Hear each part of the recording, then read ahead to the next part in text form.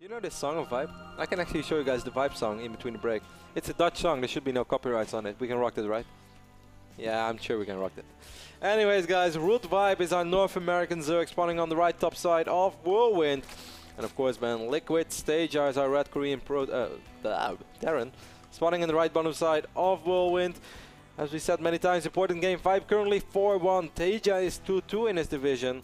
I mean, before last week, man, I would have maybe even picked ViBE because I really believe in him. Of course, when a North American player plays against a Korean player, and the Korean player is in Korea, North American is in North America, they play on the North American server. That's just the policy that the NASL has. This has always been a North American Star League. So the default server is NA, unless it's 2 Europeans. Of course, they can play on the EU. 2 Koreans, they can play on Korea. But in this case, ViBE is gonna have the ping advantage.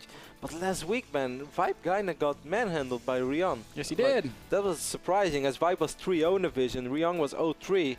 But wow, ViBE. I mean, ViBE was okay, but Rion looked just fantastic. Yeah, and you know, it made me really question a little bit ViBE's Zerg versus Terran. He's obviously got a great grasp on his ZVZ. I think it might be the best in North America. Hard to say that when he did lose in his EVZ series to Scarlet in the WCS finals twice. But it is very, very good. Yeah. His ZVP is obviously phenomenal. Even though I must say, I mean, I love the ViBE CVP as CVZ as well. But every now and then I see him throwing in some early pull, always on the right moment. Now, of course, some would argue that's just gambling. Some say it's a little bit of skill as well, or at least knowing your opponents. But a few times he definitely got on the better hand of a build order. And man, TaeJa's ViBE's being pretty damn effective with his drone, slowing down the command center, picking up an SCV already. So far, so good, man. Yep, and he's even enjoys the luxury of he's not gonna be scouted for a long time. TaeJa has scouted in the wrong direction, meaning ViBE's gonna have 3 hatcheries before spawning pool. That's crazy. And it's great. It's all gonna be done, I think, before TaeJa even scouts it. So that is awesome news for ViBE. Really, have I seen a drone punch as much as this little drone? Man, yeah. His fist must be bleeding by now. It's Muhammad Ali drone. It's Rocky. Bum, bum, bum, bum. When he has 1 kill, it's George Foreman. He dances like a drone and he stings like a drone. Better watch out, it's just a drone. That was not good, man. Not very funny. I mean, you had potential when you started out. He danced, I was like, man, where are you going to take this? But then you disappointed me. Well, he doesn't dance like a butterfly. He doesn't sting like a bee. Why doesn't he sting like a bee? Because bees actually hurt? Well, I mean, you know that's the thing Muhammad Ali said. Yeah, I know. I watched the movie, man. It's an awesome movie. Muhammad Ali is like sort of a jackass in the movie, but he's also very, very cool and nice. Does it make sense? Nah. No? You have not seen the movie, Ali? No, I have not seen the movie. Wow, really?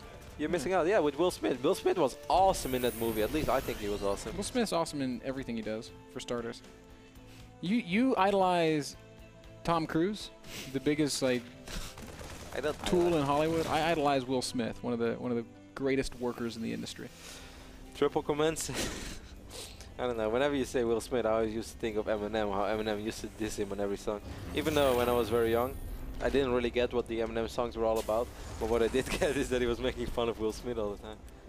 And that kind of always made me think that Will Smith was kind of like a pushover because he never said anything bad. Will Smith's awesome, dude. Yeah, but he never said anything. He got dissed all the time. He didn't do anything about it.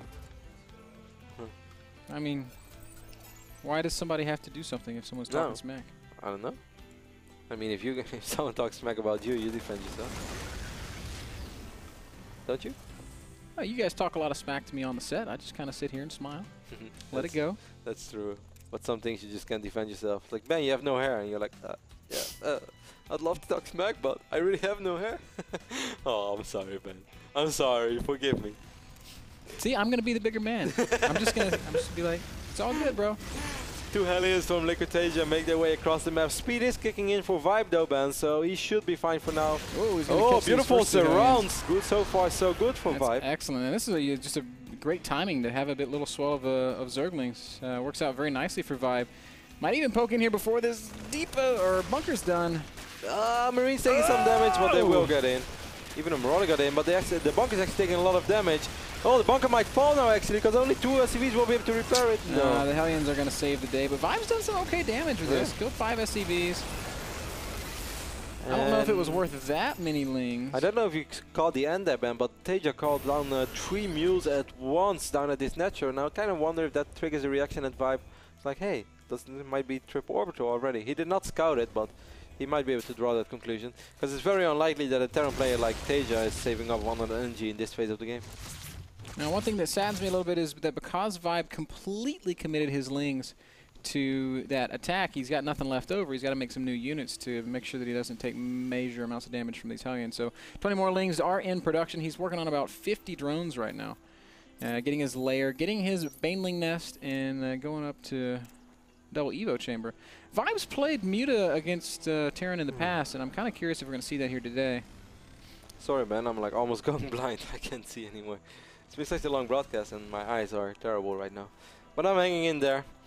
Yeah, I think you might be right regarding the Muta. Macro hedge going down in the main base as well. I think the most important thing though, Ben, is that ViBE has been on 3 bases so incredibly quick, and he never suffered any worker losses. The opposite is true even. He's been the one killing workers so far. Isn't that crazy?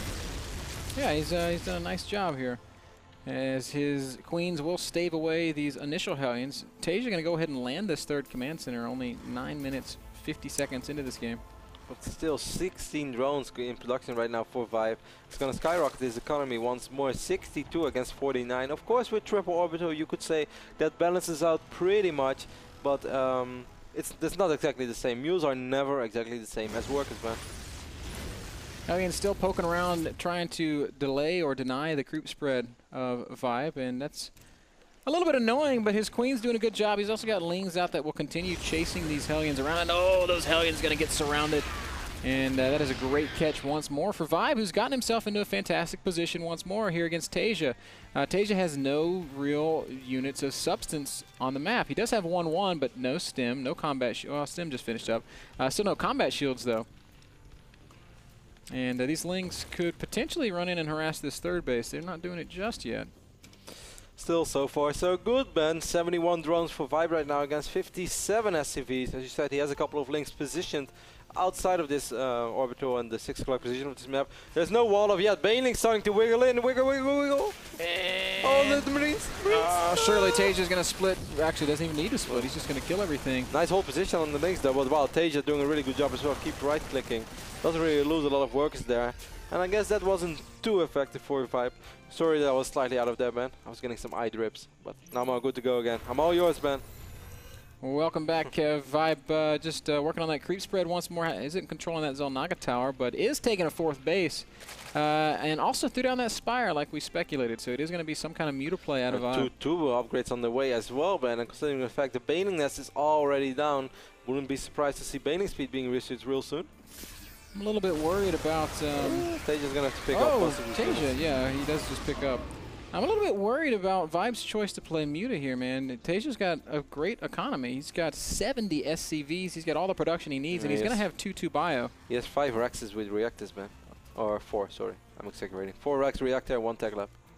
That's enough to make 9 Marines at a time, and that's more than enough, I feel, to deal with a few Mutas. And it's only going to be a few, man. The ViBE doesn't have that many resources to crank into Mutas. More Rexes going down, and he's upgrading of double engineering bay as well. Actually, the upgrades of TaeJa are going to be quicker than the ones of ViBE. Baneling speed is ready already, by the way. I kind of missed that. I guess that's the moment where I did not have my eyes on the screen. So ViBE's going to try to make something happen, Ben. But there are siege tanks, and there is siege mode. There are only 2, though, and they're not siege currently. ViBE, if he wants to do something with this, he's going to have to do it immediately, no? Well, siege up right now. I think it's already too late. I don't really think, I don't think there's much that he can do. I think TaeJa's in a fantastic spot right now. ViBE is beginning to transition. He's going to try and poke over at this left side. He could bust through this wall with the Banelings.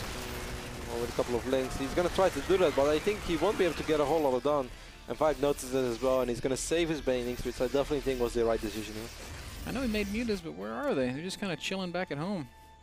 Over here at the rally point. Not doing anything. His creep spread's pretty good. It's going to allow him to be very reactive to anything TaeJa does. But TaeJa's being so passive. He's just sitting back, macroing up. 6 more Mutas going to the production tab. 2 upgrades are almost done for ViBE, so I'm really curious to see if he's going to try to make something happen then. But considering the fact he's getting 8 spine crawlers right now, that gives me, well, mostly defensive ones, not really in the middle of the map, but still, kind of gives me the feeling that ViBE is preparing for their latest stage in this game, and it's not going to try to make something happen with just a few banelings and links. Look at this drop all the way on the left side of the map, and for some reason ViBE is going to spot it. Why is this Overlord here? This is probably the first Overlord that ViBE like sent out. Like, that's not supposed to happen. ViBE is going to try to put up a really nice flank, or he's just going to try to counter ban over here at the 6 o'clock position from TaeJa. Oh, and the door's down. A couple of lings will get through. Banelings are also going to roll right through the well, actually, they do manage to connect with quite a few SCVs, man. Wow.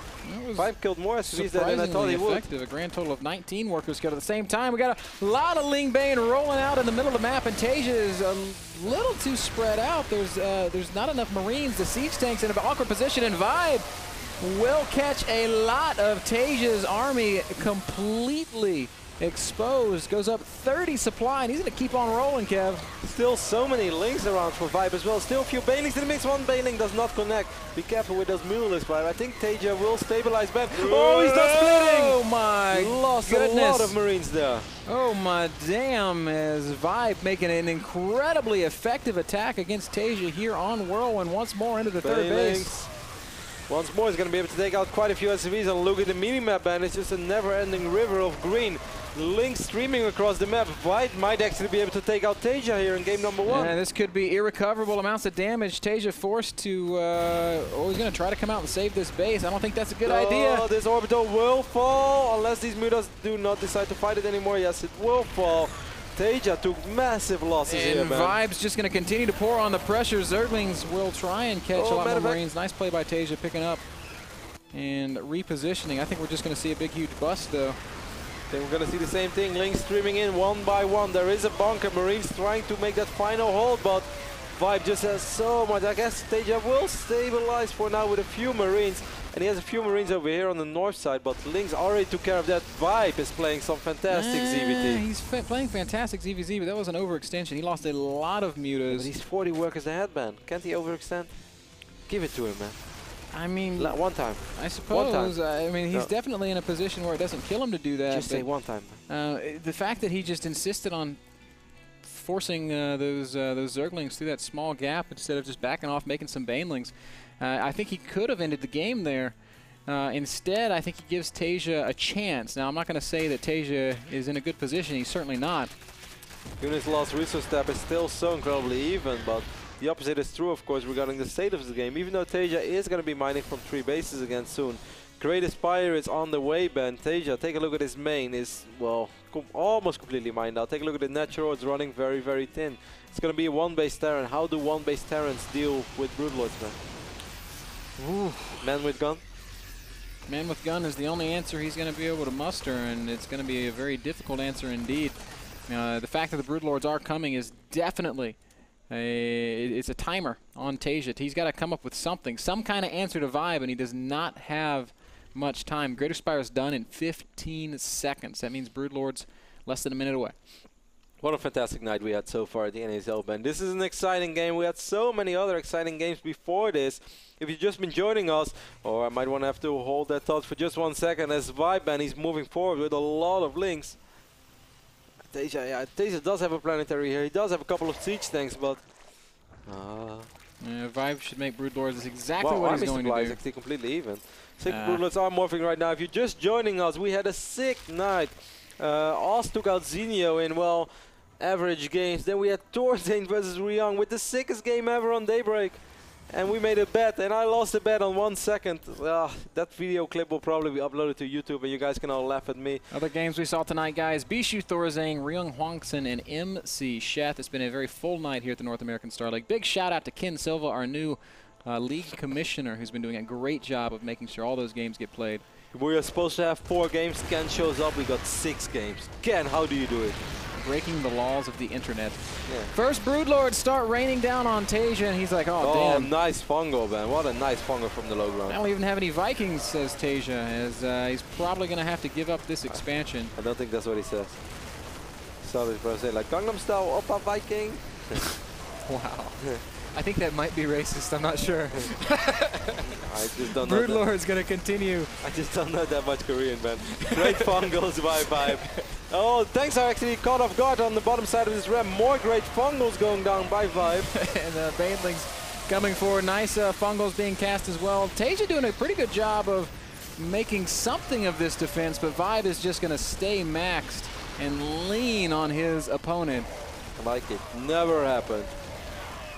Still has a link over the fourth base on TaeJa as well, which is of course incredibly important. He knows TaeJa's not going up to fourth base, and look at these Corruptors, man. They're just flying in, dealing a lot of damage on these Vikings, on these medevacs, even though Man with Gun is having a good final stand. Yeah, 3-3 Man with Gun is a formidable opponent indeed.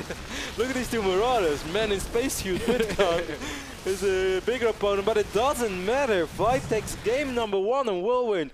This is the night of the upset. The night of the foreigner, man. Sheth has already taken out MC. I guess Thorzain Ryung was not. No, it was not really an upset, but still. I think Bishu Thorzain was quite the upset. Yeah, fantastic games from Bishu. We do have game number 2 ready to go, though. It's going to be played, I think, on Ohana_Britter. Ohana_Bitter. Family_Bitter. Before we do that, though, we got to say a huge shout out to GoToMyPC, NASL.TV/P/GoToMyPC. Remote access to your PC from anywhere on the planet. And we always thank all our sponsors, Ben, but I think we should also thank all those people at home as well who've been watching us right now for almost 6 hours. I can imagine that they are almost just as tired as us. I wonder if there are somebody's been watching for the past 8 hours. There are people out there who really love the NASL. They love Sancho Panda has been. Yeah. Sancho Panda is like, this is the night of my life. I was like, I don't know, Sancho. It's been pretty long. He's sitting there in his Fro 90X shirt playing the Crocky game, having a couple of cocktails and enjoying the North American Star League. Saturday Night Live, man. Guys, we're going to take a short break. Game number 2, TaeJa. Game number 2, ViBE. Game number 2, Ohana. _Bitter. When we get back.